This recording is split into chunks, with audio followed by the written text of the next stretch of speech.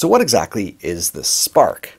Is it a practice amp, a Bluetooth speaker, an audio interface, multi-effects unit, amp and cab simulator, drum machine? Well, yeah, it's all those things. Today, we're checking it out.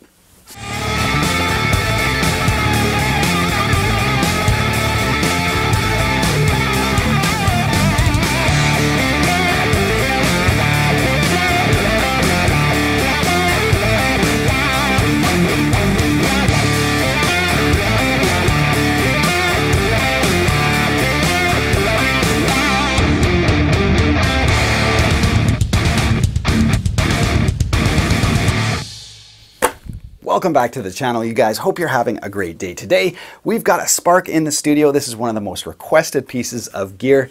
So we're gonna go through it with a fine-tooth comb, find out if it's worth the money. Right, so this is the Spark. I'll give it a little spin so that you guys can get a general sense of, the enclosure size, but it is very small and very light, which is good for a practice amp. Now, before we get into all the nitty-gritty details and go through, some of the features, I gotta say, I like the way they designed the enclosure to look like an amp head, but without any of the knobs on the front. So it's a very clean look, and I think it would look great in any room, which is also good for a practice amp because you want to be walking by your amp thinking, right, I should practice. You don't want something so ugly, you have to hide it away in the basement corner and you never see it. So this can really sit in any room. I think it looks great, and it's a good reminder to practice. Right, so let's flip the amp on its face and take a look at the controls. So let's zoom in and take a closer look. So there's a couple different ways you can use the Spark. Firstly, you can use it as a traditional practice amp and use the physical knobs on the unit. Secondly, you can connect your phone and tablet and really unleash the potential of this unit, which we'll show you in a second. But physical knobs, we've basically got your main selector, so you can hook up an acoustic guitar, a bass, and then for the electric guitar settings, you've got, clean, glassy, crunch, high gain, and metal. Secondly, you've got a gain control, okay? So you can really take it down clean or crank it right up just using that gain control, just pretty much like any other amp.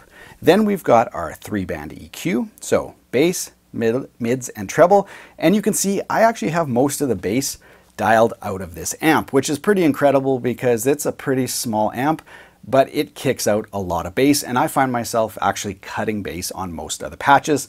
So, something to note, it does have a pretty big full range sound. Again, we'll listen to it in a second. Then we've got our master, okay? And this is not the master output, but it would be like your master amp control. The main output is right here, and that controls, the main volume of the unit. So from the master volume, we've got our modulation, delay, reverb, and as I mentioned, the main output. So you can use this just as you would any sort of practice amp. Really cool. Now, right on the top face here, you can see, well, it's probably a little bit more than just your standard amp. You've got a tuner and you've got a tap tempo for the delay right there. So if I want a slower delay, I can just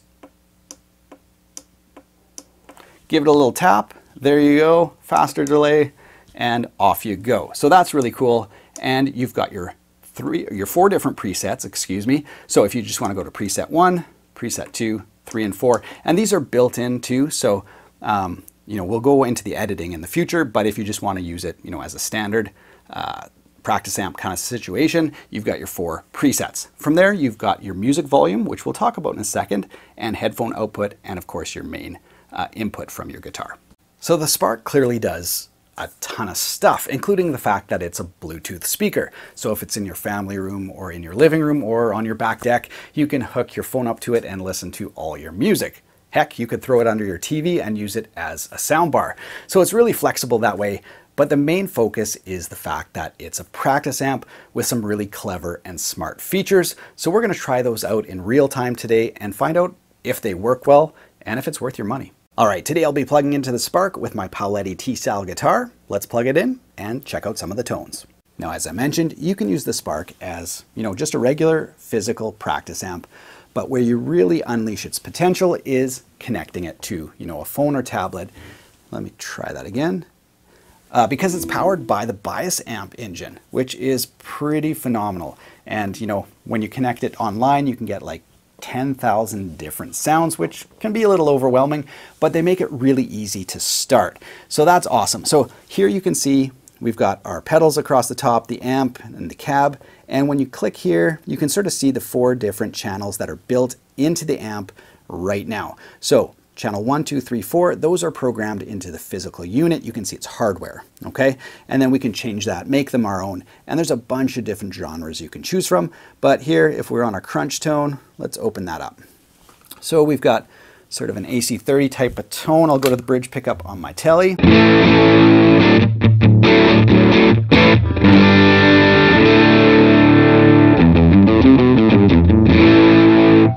And to change a parameter, you can just grab it, maybe add a little more treb and some gain.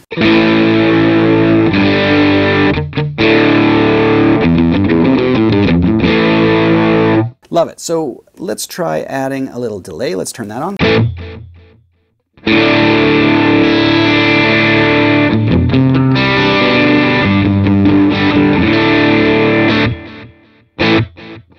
So that's really sweet. Let's leave that on. And we could add a drive pedal in front of it. And again, there's a bunch to choose from.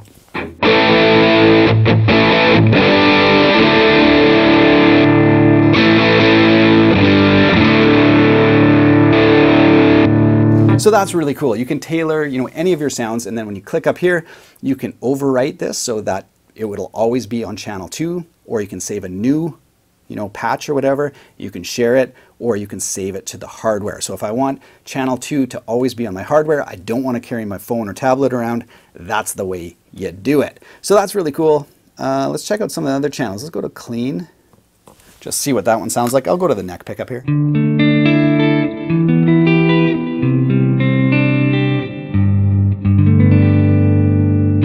And I should mention, I'm going to go back to something with gain here. Let's go to high gain.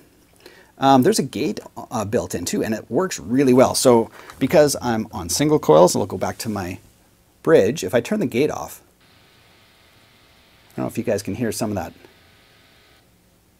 And it's gone. So it works really, really well. Okay, so we don't want verb on there, and we probably don't want delay on there either. Let's check that.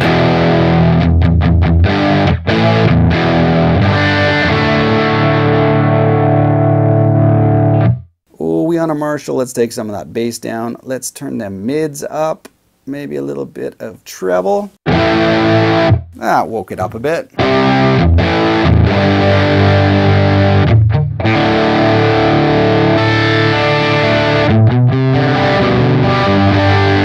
So you guys get the idea. And then there's metal as well. Let's try some of the other features on this amp because, let's go back to high gain. Because there's some really awesome things along here. Now when you go to your profile, I'm not signed in, but this is the tone cloud. This is where there's 10,000 different sounds. So if you want to, just search like comfortably numb David Gilmour, you'll get that tone. If you want Hendrix, you can get that tone, or Clapton or whoever. It's all there. So that's really cool. That's here. And then the music tab is the other area where this thing becomes very, very clever and something absolutely amazing for a practice amp. So there's Smart Jam, and then there's just a bunch of preset genres. So if we just go to blues here, and there you go. You control the volume here with the little knob at the top.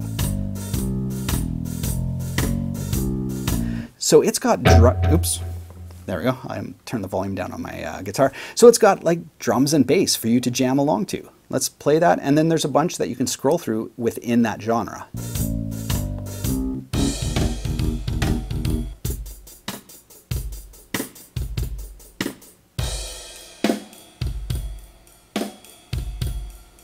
So very, very cool. And how you basically jam along with it is you control your guitar with the main output and then the music with the other knob, and it's just built to be an amazing practice tool. You can see the chords, so if you want to practice rhythm, you can. If you want to solo, you can.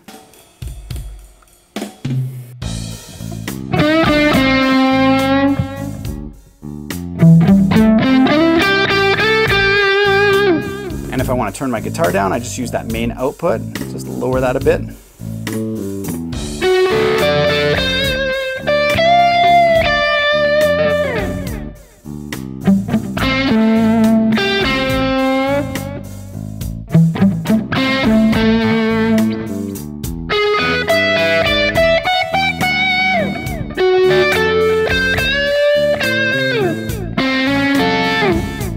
and so on and so forth. So very, very cool stuff. Let's go back to the main music tab. Let's try a different genre. Let's just try some rock. There it is. So if you want to practice some of your chords,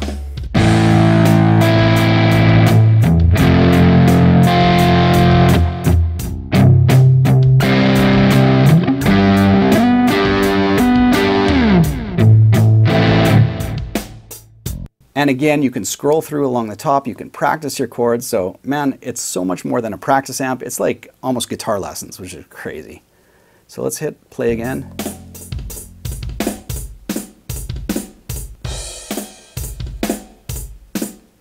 So pretty much drum and bass, pretty cool stuff for sure.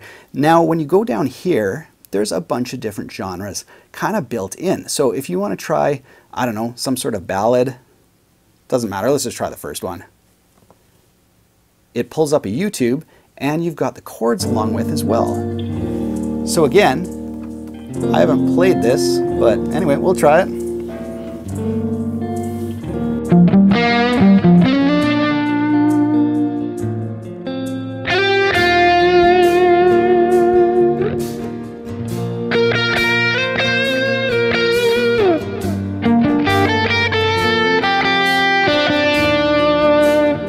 So amazing, right? And then you go back, you can try some other, I don't know, let's just try some random rock thing, classic blues rock guitar.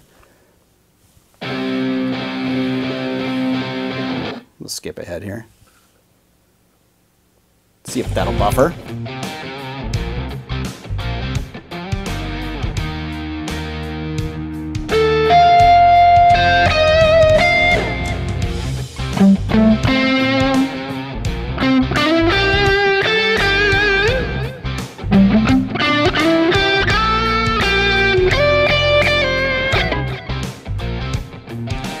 So there you go. And again, you can just mix your guitar separately from the music, which works awesome. Let's try a couple other of these features just in real time for you guys. So anyway, there's so many different ones, like it's incredible.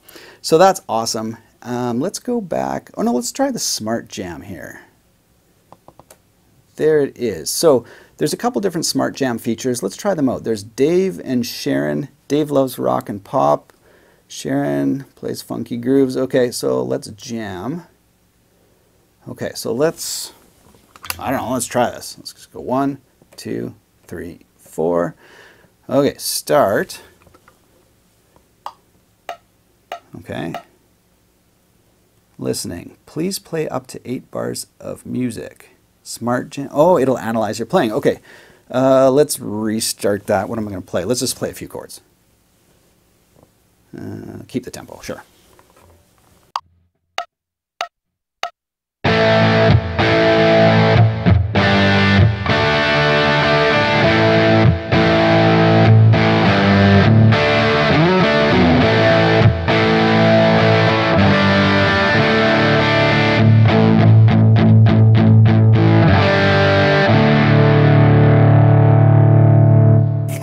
Okay, so let's see what it does with that. Okay, it's got the tempo.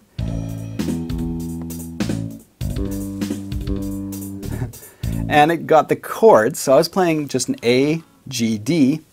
So it has it, but it kind of changed it into like, I don't know, some sort of funky calypso kind of thing. Oops.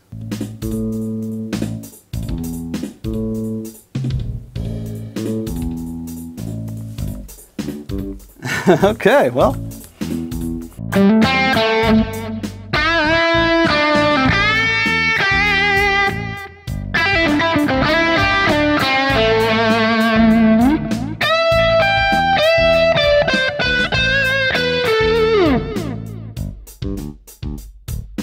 So there you go. It got the chords. Didn't quite get the feel, but pretty cool stuff. Let's go back here and check out some of the other stuff. So there's like, I don't know, let's check out some rock tones here. There's an orange. Again, I haven't used this. I'm just doing this in real time.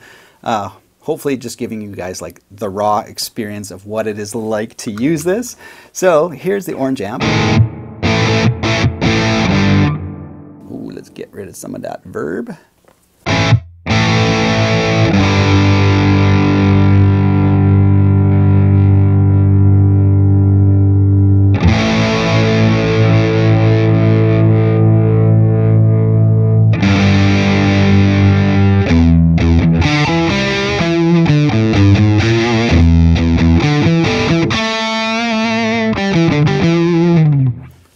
very cool. Let's try some other stuff. Metal. Oh, here we go. The Mesa. Okay, so thank goodness we've got a gate, because again, I'm still on my Telecaster.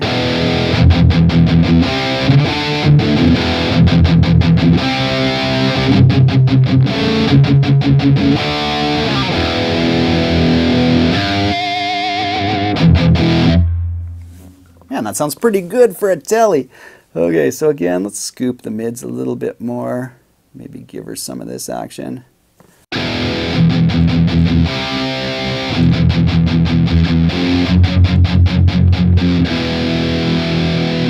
That sounds pretty dang good, especially in a mix. It might sound a little thin right now, but you got to think if you add bass and drums. Fantastic. Now, let's see if this works sort of like in the real world. So lots of times people do put a tube screamer or some sort of low gain overdrive in front of their high gain amp. Oh, and that was on. Oh, okay, so.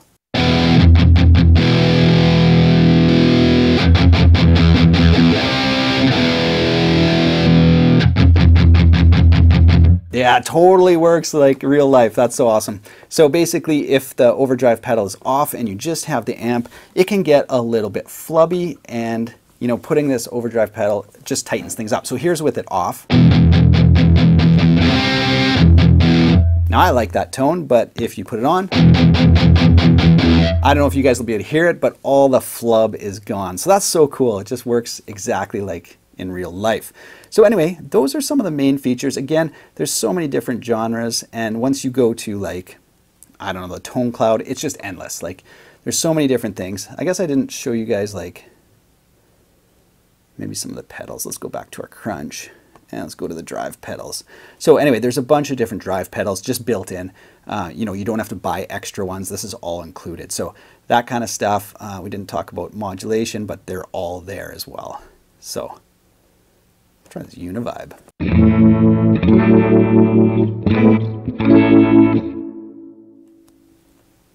That's cool. And then a bunch of different amps. Here we go. So yeah, I mean, I wish I could show you guys all this stuff, but the main thing about, you know, this online stuff is the ability to, you know, jam to backing tracks instantly, to have built-in drum and bass, all that stuff for practicing. So that was just a quick look at the Spark, and I wanted to keep it raw and in real time so that you guys would know what to expect, you know, if you purchase this amp. So I didn't want to do any fancy editing or any cuts or anything. I wanted to just to show you guys in real time what it's like to use the software and the amp together. And I gotta say, it's pretty seamless. And there's a bunch of stuff I didn't show you, like voice control and all sorts of different features, but the main kind of core user experience is, you know, connecting your phone or your tablet to the amp and basically creating custom patches, downloading, you know, if you want to play along to a specific song, downloading like I said, if you want to sound like Gilmore or if you want to sound like whoever, you can download that and instantly have it. You can program 4 into the unit itself. So if you're going to your buddy's place to practice, you know, it's all right there. And I gotta say, this amp is loud. Maybe we should find out how loud. Here we go.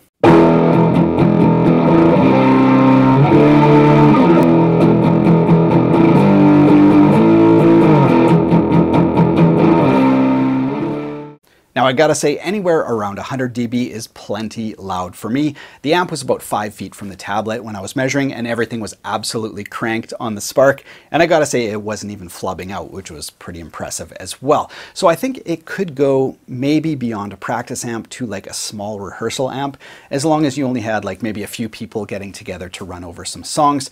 If you've got like a metal band and your drummer has double kicks and the bass player has a 6-string bass or something like that, and drop tuned guitars and all that, it might not work for that. But if you just got a few people getting together, or if you play a genre where, you know, the drummer has a scaled back kit, or they're playing on a cajon or something like that, and you got acoustic and keys, this would be absolutely fine for small rehearsals, beyond just a practice amp. So the Spark is going to retail for somewhere around $300. And we need to ask ourselves, well, is it worth it? And to really evaluate that, you have to think about what practice amps used to be like, especially when I was learning. You know, there was no way you could make them sound like your Guitar Heroes. And with the Spark, you just simply download the tone you want for a specific song, and you're pretty much there. You just have to learn the guitar part, which of course is the whole point of a practice amp, to inspire you to play. And the old amps just sounded terrible. The verb sounded horrible. If you tried to, you know, turn up the overdrive knob, it sounded like you were pushing a phone book through a table saw, just this horrible buzzing sound. You know, they took pedals terribly, so even if you bought a nice pedal, those old practice amps just didn't sound right. And with the Spark, it's like a whole different ball game. Any tone you want, you can find, and it sounds good, at least in my opinion. Even if you didn't like the tones I was using kind of in real time, you just tweak them, save them to your unit, and off you go. So I think this is absolutely the amp to get for most people. If you're not playing in front of big crowds, you don't need a monster amp. So this thing is small, it's lightweight, I think it looks good, it sounds good, and talk about flexible.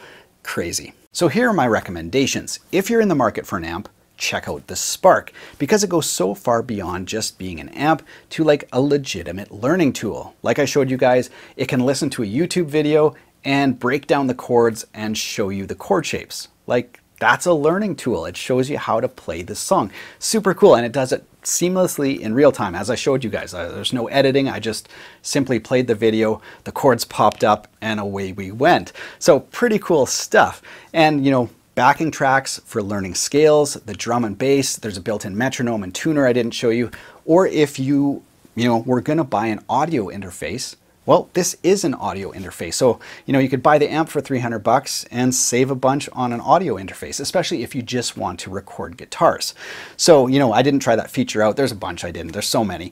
But what I did try out, you guys saw, you know, worked really well. So yeah, if you're checking out an amp, I would do this. The only downside I could find on this entire amp was I don't really like the size of the music knob. I would prefer something bigger like this just for ease of use. That's literally my only gripe. The enclosure looks great, it feels good, it feels solid, sounds awesome. There you go. Thanks so much for watching. I know you guys have been requesting this since they came out at NAMM, and hype and marketing and all that kind of stuff aside, this amp sounds good. And if you know bias effects or you've used bias effects, you're gonna like this amp. So anyway, if you're in the market, check it out. I'll link to all the stuff in the video description below. You can check it out there. Have yourself a great week.